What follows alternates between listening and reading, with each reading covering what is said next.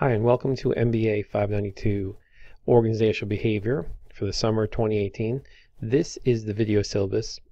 This is sort of a getting started video to help you understand how this course is going to work, what your responsibilities are, and what's the best ways of achieving the learning goals of the course. So the best thing to start out first is to look over announcements.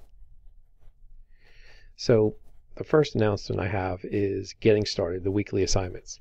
So for each week, you're going to be reading assigned chapters, watching lecture videos that I've posted on YouTube, completing discussion board questions and posts, and working with the Homework Manager website to complete assignments and quizzes.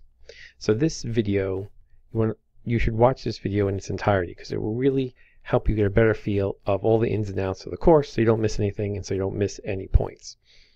You may also want to subscribe to the video playlist for the course, which will contain all the videos in the course. I will also be giving you the weekly videos each week so you know what to watch. But this is the way everything will be organized in one easy to follow playlist.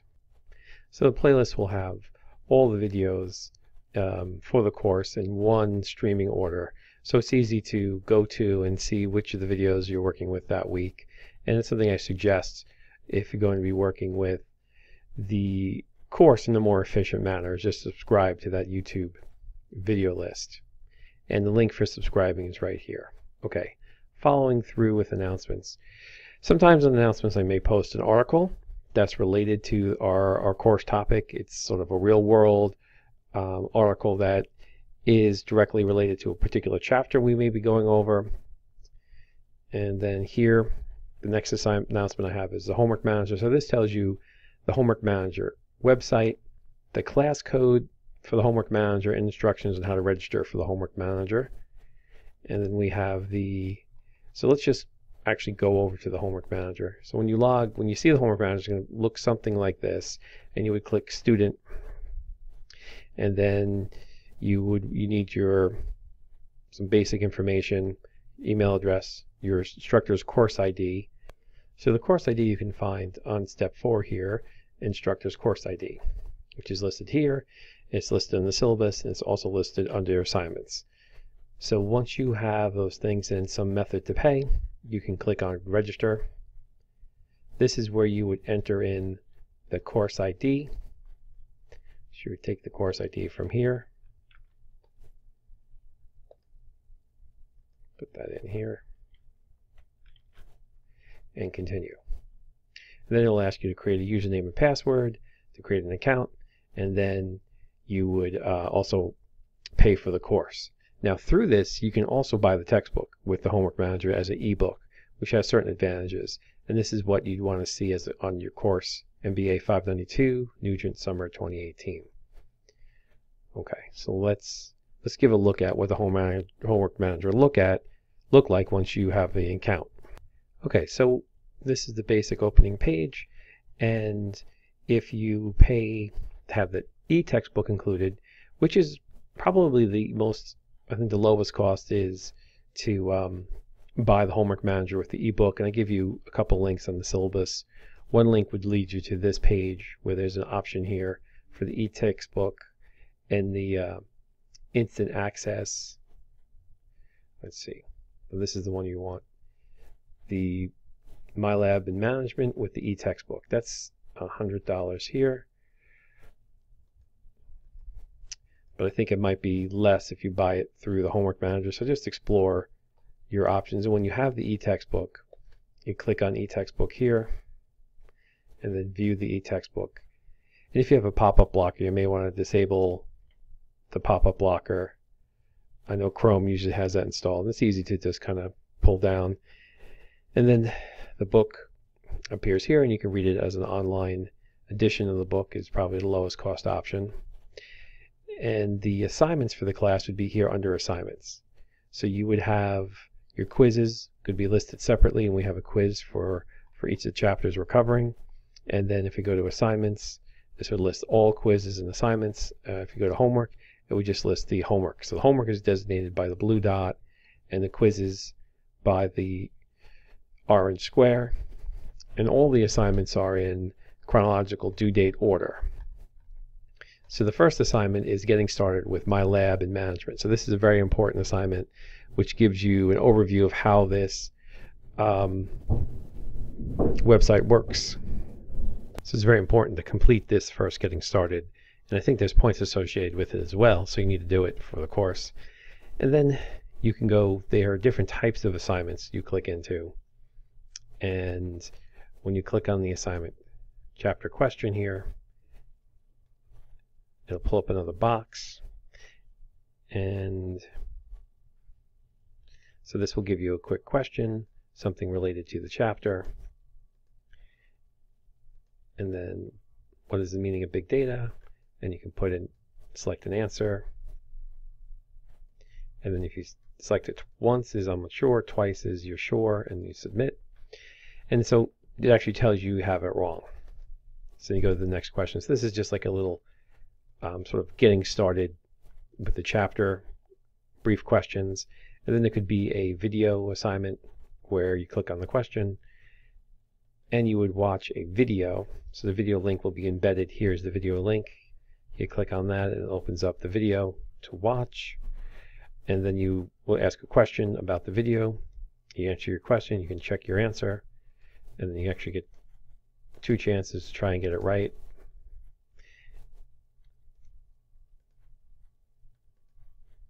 In some cases 3, and then you go on to the next question. So pretty simple video case. Okay, and then there of course is the chapter quiz, and the quizzes, you start the quiz, and you have just 25 questions related to the chapter 1 that we're covering that you're going to answer, and you only get 1 attempt on the quiz. And when you're done answering all the questions, there's no time limit. You hit submit quiz, and then it'll automatically grade your quiz and put it into your grade book. And then we have something called a personal inventory assessment, which is another slightly different type of assignment that's going to work on assessing your skills, your knowledge, your personality. These are all different types of assessments to get you to know, understand your company's culture, your perspectives, your awareness of different things a little bit better. So here you would answer your questions on this survey.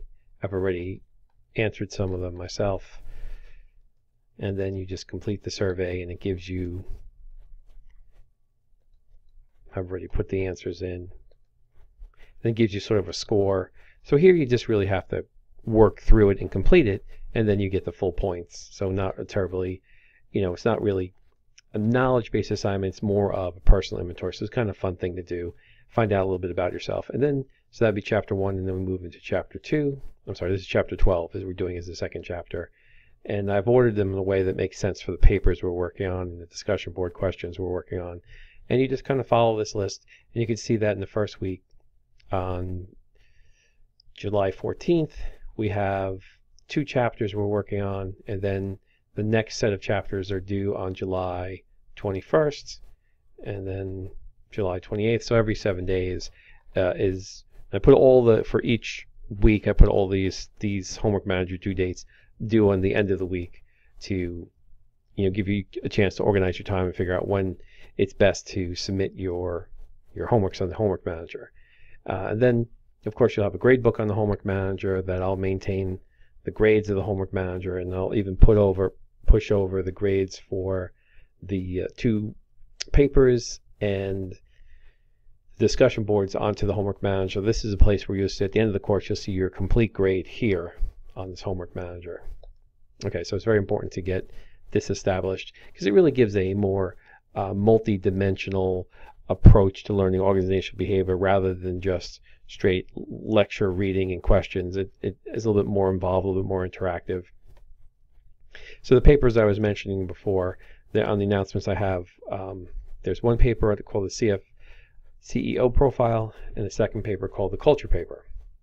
And they're both worth 200 points, and I have a particular rubrics of how I grade your paper from A to F and the 5 areas that I look for in your paper. For example, I'm looking for it to be well organized with a good visual appeal and formatting, I'm looking for it to be well researched with more than 3 sources. I'm looking for you to cite your sources in the proper citation format using CSE, APA, or MLA. I'm looking for the writing to be interesting, engaging, professional, grammatically correct, flowing well from section to section, and I'm looking that all topics requested in the paper have been answered thoroughly. And a good use of space, a good efficient use of writing with not a lot of repetitive information or fillers to round out the paper. Okay, and then lastly, I have, again, I've backed up all the My Finance Lab. Here's the course ID again, all the assignments and the due dates, just as a reminder. Okay, so those are the announcements that you should be familiar with, and more announcements will pop up every week as we remind you what to work on for the week, and as we remind you about certain things, due dates that are coming up and exams. This is, well, there's no midterm or final, it's all quizzes from the homework manager. So there is no, when you go to the tests, they're all quizzes. There's no final exam or midterm. It's just quizzes for every chapter along the way. Okay, so those are announcements. Let's go to the syllabus and look over the syllabus here. And so in the syllabus, I give again the options of how to purchase the book. You can purchase it through the homework manager, or you can purchase it through My Pearson store. This is the My Pearson store, and this is the Chapter 14 text. So there's a couple of options. Here's the course ID again. So look over your options and get a better idea of what would be the best for you. You can also get a hard copy of the book. You can buy a hard copy of the book from Amazon. And then if you get a hard copy, you can buy just the homework manager by itself. You know, so there are a lot of options of how to organize this. Now the class is asynchronous, which that means we're never going to meet in real time. So I'm going to post pre-recorded video lectures, documents, exams, and assignments, and then you figure out what's the best time of day to complete them. But everything has to be done before the due date. So I put all the assignments up. Day 1, you see all the assignments that you need to do for the course, and you plan out when is the best time for you to work on the class. But just remember, you still have to have certain assignments completed before the due date. Okay, so this syllabus is something that you should read over in its entirety, and it's going to go over the course description, the course objectives, the learning objectives and goals for the course, how we're going to accomplish the goals, what constitutes class time. Class time is basically the pre-recorded video lectures I have that I would have presented in the class, and the discussion boards, where the discussion boards are sort of like those class discussions we'd have in the class talking about certain current events or certain topics, but we're going to do those in a discussion board environment. Office hours are by appointment. We can use sort of like a Skype or SB Connect if we need to talk, or even just email if it's a simple question. The grading, so I just want to warn you, there are no late assignments that will be accepted in this class. You must make sure that you complete all your assignments on time. If you do have a situation where you're going on a short vacation, or you're going to have something's coming up, a wedding, make sure you go ahead and complete your assignments ahead of time. Just because you have an event doesn't mean I'm going to extend the due date. I'm not going to extend any due date. So make sure that if you have things that are going to slow you down, that you finish some of the homeworks in advance. And that's why I'm opening up the class early, so you can even get started in the class before the actual official start date to get a head start on the work. So the two papers, the reports, are 200 points each. Discussion board questions are 400 points. The quizzes are 700 points, and the homework manager assignments are 500 points. The whole class is out of 200 points, and if you divide these points by 20, you can get the conversion to a letter grade.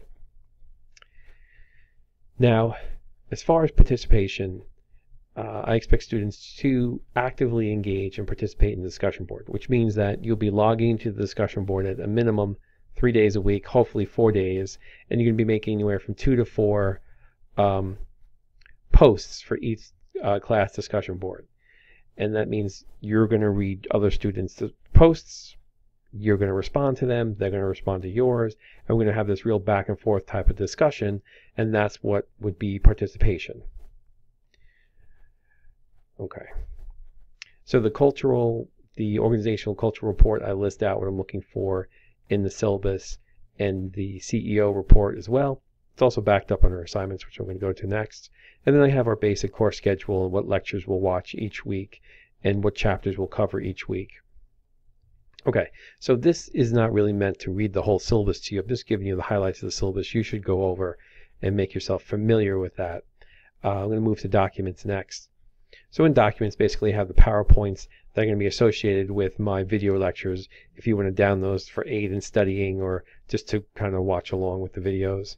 And under assignments, so I repeat the homework manager information again because most of your assignments are with this homework manager that we have over here that you're going to be working with on a weekly basis. So this is just more that same information again. Now the discussion board, I break down the information. This is just the assignment. You're not going to submit anything to this. We're going to go over the discussion boards in a minute. But here, it's 400 points is the discussion board, and I will go over the discussion board in more detail when we get to that menu item here. But it's 400 points of your total score. Okay, so here is the first paper. It's due July 28th, 200 points. And I want you to answer these 6 questions about some CEO. So I want you to select a CEO, a leader, hopefully of a large corporation that there have been books about them, plenty of articles, plenty of information that you could cultivate to write a paper about some CEO. It could be a CFO, a president of a company, also just a leader of the company. And I want you to give me their background, their leadership style, their leadership values, their personal strengths, weaknesses, failures, successes. Describe the qualities that make this leader effective and what you can learn from this leader. And I'm looking for the paper to be somewhere between 1,200 and 1,500 words, which is about 4 to 5 pages. You can use any font you want, double spacing, single spacing, triple spacing. I don't care about your spacing or the size of your fonts because I'm looking that your paper be within 1,200 to 1,500 words. I would say that, if you went over 1,500 words, that's not going to be a penalization. It's only if you're under the minimum words that's going to affect your score. And then you save your file as a PDF or Word document, and you would click on the CEO profile paper here, and then you would browse your computer and submit your file, attach your file to the assignment, and then click on the submit button down here. And that's how you submit the paper to me electronically through this assignment link. So that's the first paper. The second paper is the culture profile. So this is looking at the culture of a company, and I have 5 separate questions I want you to answer on the culture of a company. And again, we're following similar scope of 12 to 1,500 words, which is sometimes between 4 to 5 pages, but don't get hung up on pages. I'm really counting words, not pages, because you can make 200 words be 20 pages if you want to put 20 words per page. So I'm not really about pages, I'm about the word count. So I give you this range because if I don't, I get papers that are way too small or some papers that are way too big. So this gives you a good idea, a target to shoot for. And again, once you complete this paper, which is due August 18th, you click on the culture paper button there, and then you would click on browse my computer and submit your file. Okay, so those are the Blackboard assignments there. So let's get into the discussion boards. So under the discussion boards, each week I have one discussion board question. So if you click on the discussion board question, so there's 400 points for the discussion board. So if you break that down, if you take the 400 points and you divide by 6, that's about 67 points a week, or 66.667 points a week. So each week what I'm looking for you to do is I'll put a description. So this first week, I'm expecting every student to post one original response, which means you're going to read this paper from the Pew Report research paper, and then you're going to answer these questions. And I want you to post your original answers on Monday or Tuesday, so it gives everybody a chance to read your original post, and then you can start making replies to other students' posts on Wednesday, Thursday, Friday. And you're also responsible for reading and answering any posts people attach to your original posts. So that's what makes a discussion. So here, once you're ready to submit your discussion, you click on Discussion Week 1, and then I have 2 threads already created. So to create your thread, you would click on Create Thread, and then you would I suggest putting in your name first. So put your name in, and you can put something like, discussion question 1 or in there, and then you would submit your response in the text box below, answering the questions. It may even be probably smart to highlight, copy these questions down here, and then you don't have to make an essay, a formal essay out of it, but just put the questions in, and then underneath each question, submit your response, and then hit submit, and then you will see your new thread will be up here. So I'm just going to delete that. So for example, you can put discussion question 1, or this is about gender, so you can put the title of, just so I know the student and basically what you're answering. And then, so if this is the student's, if I was reading a student's response here, I can reply to them and say something like, too short.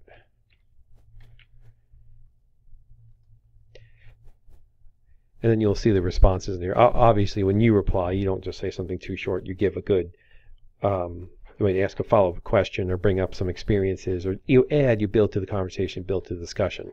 And then when you read each student's discussion post, you rate them from 1 to 5 stars. 5 stars if you think it's super great, 1 star if it's very poor. And this sends an instant feedback message to the students about what's happening, what they're doing, and they can kind of get an understanding of how the peer feedback is on their posts.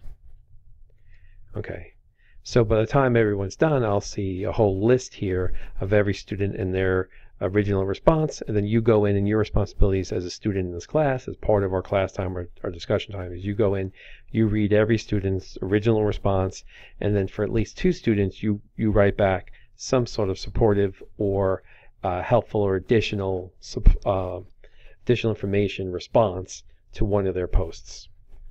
Okay, and when you create your post, let me just go back.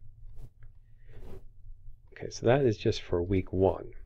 So you see that week 1, week 2, 3, 4, 5, and 6, we have 6 different discussion board posts, and we have 1 bonus post up here called questions about the course. So this is something you can do at any time. So if you have a question, here could be a question the student posted.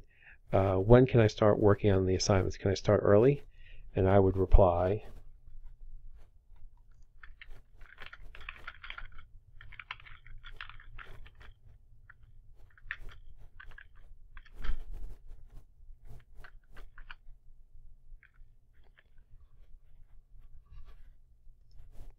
so I'd probably, yes, you can start early. So that might be a common question. Can I start the course early? I see you have the site up, and here could be another question from a student. They have some concerns about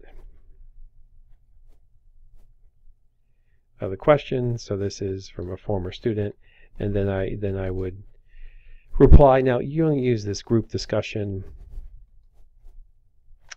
board if the question is not personal, and the question would be something that would be useful or helpful to other students in the course. And you can click here to subscribe. Then you'll see this unsubscribe will change to subscribe. So now I'm subscribed.